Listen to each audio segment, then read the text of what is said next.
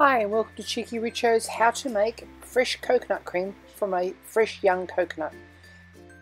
If you've been following our blog, you'd know that we've just been on a recent holiday and we tried some fresh coconut, and I was keen to try it when I came home. So we bought a coconut. They come like this from the supermarket. We've taken all the hairy bits off the outside of it and just skinned the actual top of it, which is the pointy end. You just poke a knife into the top of it and that will release the juice. We just upended it into a jug and it just dribbled out at its leisure, and you've got just a cup and a half or so of fresh coconut milk. Now we've got a hammer and gave it a bit of a hard time and split it in half, and then I started off using an oyster knife to remove the inner flesh, but because it was so soft I was actually able to go on to use a dessert spoon or a spoon to remove it. If you're using a harder variety of coconut or an older coconut, you're probably going to have to use a knife to do it. But you just scrape it all out, and any of the little bits of brown stuff on the outside, you don't have to remove it, but you can if you like, and I just sort of shaved it off with a knife. But just scoop it all out and put it to one side. And then we use the Thermochef to reunite the coconut flesh with the coconut water. So just chop up your flesh into your Thermochef jug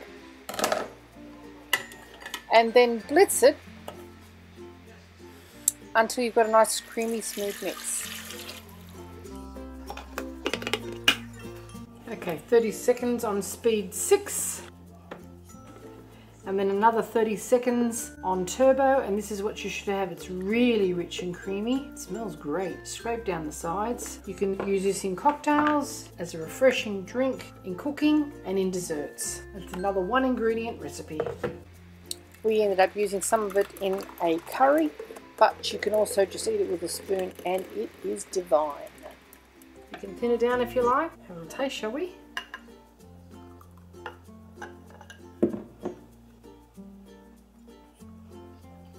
See how thick that is? It's really sweet. It's delicious.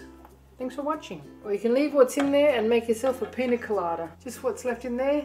A bit of rum, a bit of pineapple and some ice.